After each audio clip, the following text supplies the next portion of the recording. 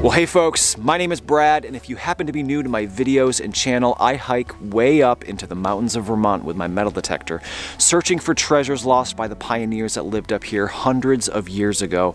And today, I have made my way to an old stone foundation from a home that was built around 1820 and abandoned shortly thereafter. Now, as you can probably tell, we had a light dusting of snow last night. It is supposed to warm up a bit later today, so it probably won't stick around, but while it's here, I'm going to use it to my advantage, and I'll talk a little bit more about that later. Now, this is one of the first of my videos that you've seen. I publish one of these every single Friday, so if you like what you see here today, consider hitting that subscribe button, or just come on back next week. I'm gonna get that metal detector out and see what we can find here. Right up next to this tree, I have an 82, and it sounds really nice.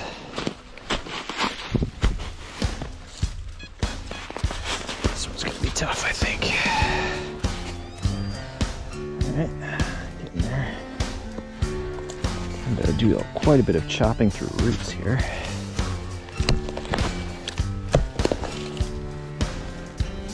Oh, you. That was a lot of work for a spoon handle. We do have a maker's mark there.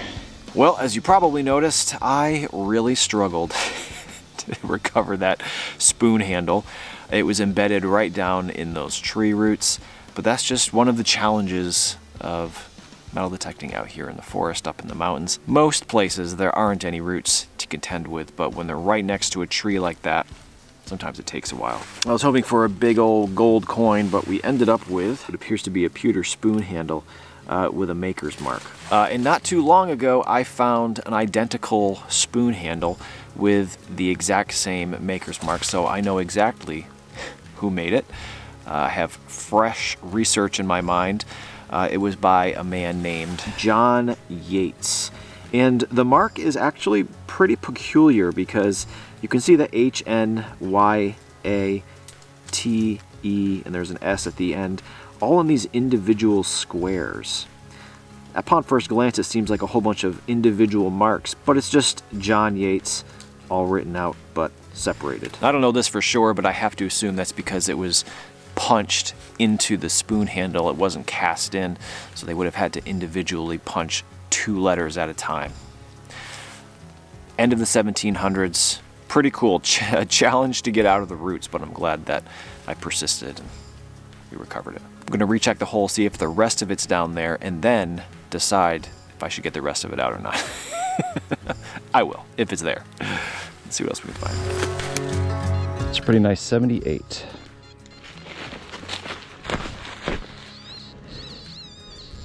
Whoa, what in the world is that? Wow. If this is a buckle, it is like one I have never found or even seen before. When I first saw it in the bottom of the hole, I thought maybe it was going to be an escutcheon for furniture, maybe behind a drawer pull or even a keyhole, but this bar in the center certainly makes me believe that it's a buckle. And based on how thin it is and delicate, I have to guess that it's a sash buckle, so the actual strap that went through here would have been a soft cloth or ribbon as opposed to a leather belt. Beautiful. More than likely worn by a lady. You can see that there's quite a bit of silver plate, floral adornments on here. Absolutely beautiful sash buckle. I have found quite a few sash buckles, but none of them look anything like this. It's so small. These unfortunately very rarely have patent dates or maker's marks on them, so we more than likely won't be able to know exactly how old it is, but we can make a very good guess based on when the folks lived here. I'd say around 1860, 1880, somewhere around there. Absolutely wonderful find. So when metal detecting in the forest, constantly winding between trees and fallen logs and rocks, and it's very easy, I'm sure I'm guilty of doing it hundreds of times a day, to walk through the same paths that you've walked before. And while that's fine sometimes, it's nice to get over fresh ground to make the most of my time. And that's where the snow comes in. Earlier I'd mentioned I was going to use it to my advantage, and it makes it very easy to see where I've already been. Through this area you can see one line of my footprints, but over here, fresh snow, untouched here, untouched here, which tells me I have a lot of area where never been searched before. It's a very simple thing, but it helps me make the most of my time out here. Granted, I'll have cold hands and wet knees, but it's worth it, and it's already melting. It's only halfway through the day. You can probably see it coming off the trees. I don't think it'll be totally gone by the end of the day, but by tomorrow for sure. All right, I'm gonna hit all these spots I haven't hit yet, see what we can find.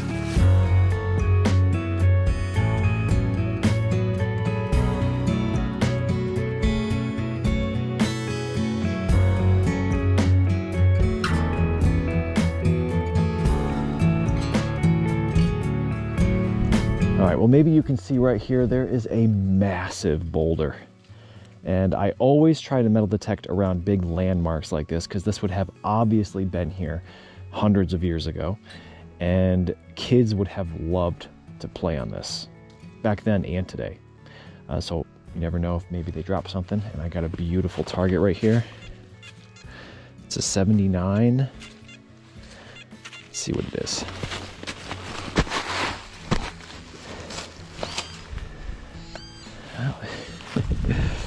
I don't think it was dropped by a kid. That's like a big square nut. Old one too. Your guess is as good as mine what that went to. Not exactly a treasure, but you never know. This might be iron, but sometimes it's reading a 72.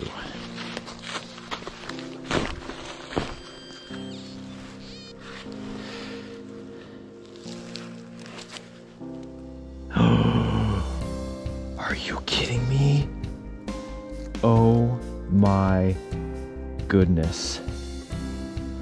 Oh my. Oh my gosh. Look at that. Do you know what that is? Oh man, my heart's pounding.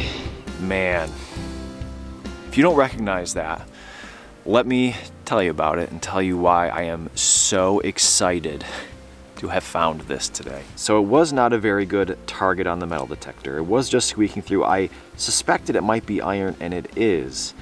But what this is the hammer to a flintlock gun.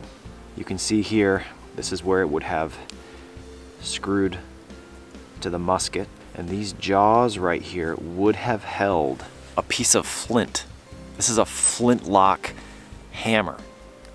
Unbelievable. I have found numerous hammers from percussion cap muskets, which are quite a bit more modern, but this is as old as it gets in terms of muskets here in New England. Now, the folks that lived here, they were farmers. This was a home, and this musket more than likely would have been used for hunting, right? But there's always a chance they were a veteran, and this is left over from a war. Potentially Civil War, but this is an old gun part. Could also be from the Revolutionary War. Unbelievable. It is very, very rusty, packed with dirt, and I'm not gonna touch it out here. I'm gonna very carefully go through it at home and get it slowly cleaned up as good as I can. What an unbelievable find. You know, looking at it in its current state, it is just a ball of rust, barely recognizable, but what an incredible piece of history. Flintlock musket part. Man, unbelievable. 67.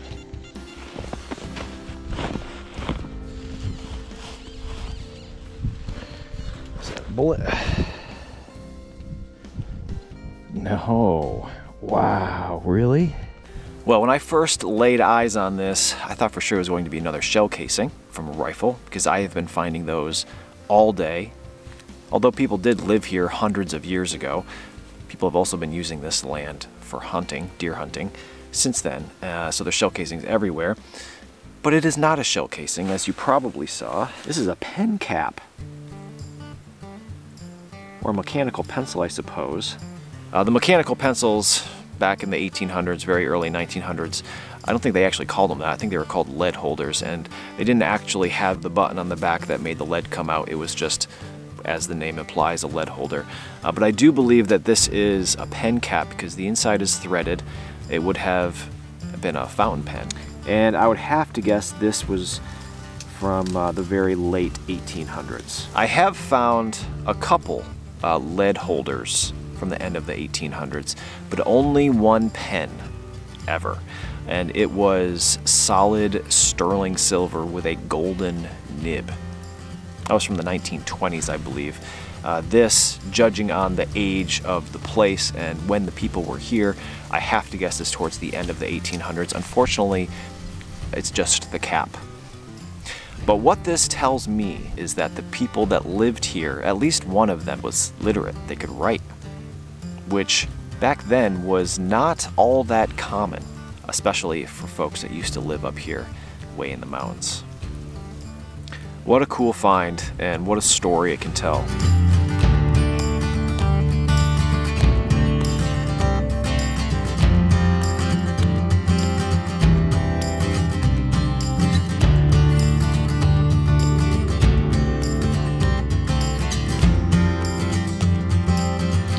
'71.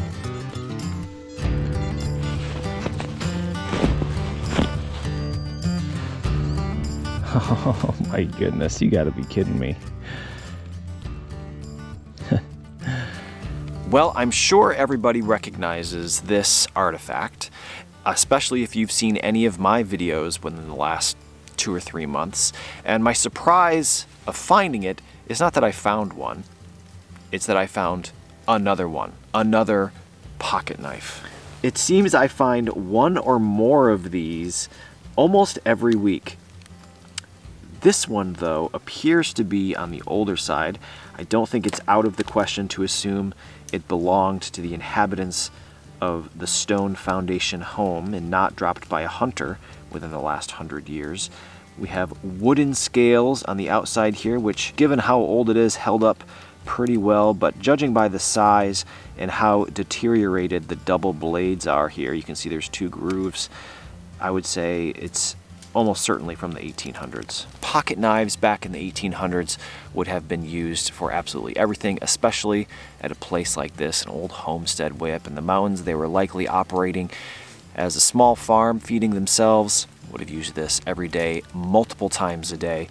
Fortunately, they lost this one. The blades look like they were collapsed. It was still together. Lost accidentally would be my guess. Interesting little fact about these is the wood scales on here were likely preserved because underneath them is a sheet of brass. It contains copper, which has antimicrobial properties, preserving the wood. Pretty interesting. Let's see if we can find something else or maybe another pocket knife today. 57.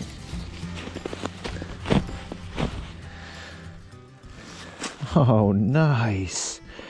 Wow. Wow, so like pocket knives and buttons and buckles, thimbles, like the one I just found, very common find for old home sites, right? They were constantly repairing their clothes. They didn't have nylon yet or polyester for their thread. Clothes constantly needing repair. But I can honestly say I have never, after the dozens and dozens of thimbles I have found one like this. Not only is it gold plated, but there's also writing down here. I've never found a thimble with writing before. I'm going to get out my toothbrush and a spray bottle and see if we can discover what this says. All right, well, I have been staring at this thing for the last 10 minutes or so. Can't figure out what it says, but I can make out some of the letters. It looks like G, A, P, and then I think another P. And then back here, I just can't make it out. I assume that's a name, but one that I'm going to have to do some research on when I get home because I have zero cell service out in the boonies once again. But this is a remarkable find for me. It's going to give me the ability to date it, ballpark when this company was in business, gold-plated with a name on it. Can't ask for a better thimble, except a silver thimble, which I have still never found. Dozens and dozens, I'd say 50 thimbles, but this one, although crushed, might be one of the nicest ones I found. Really, really cool. Important part of life back then, that's for sure. All right, folks, well, unfortunately, I need to call it a day a bit early, but it's cold out, and the low temperatures are doing a number on my batteries, both my metal detector batteries as well as my camera batteries. I went through, I think, 2 GoPro batteries. This one is flashing low battery at me, so I'm gonna call it a day. I used the snow to my advantage as best I could, but it just doesn't seem like there was a ton of stuff in the ground here. But the things that I did find, one thing in particular I am super excited about. I've got it all laid out on this rock. Let's take a look. All right, I think pretty much everything on this stone was in the video. I didn't find any buttons whatsoever, very little trash, and no buckles either. We have the giant square iron nut, a couple pieces of mystery brass, very thick though. We have our pocket knife, our John Yates spoon, a pen cap or perhaps a lead holder cap, our beautiful thimble with some writing on there, which I cannot wait to do some research on, a beautiful sash buckle, 1 clock gear, and by far my favorite find today, this month, a flintlock hammer. Complete, both jaws there. Absolutely incredible. Just goes to show you have to investigate those big pieces of iron because you just never know what it might be. All right, folks, well, thanks for watching. I hope you enjoyed today's video, and hopefully I will see you here next Friday for another new adventure somewhere, hopefully somewhere warmer, looking for treasure. See you then.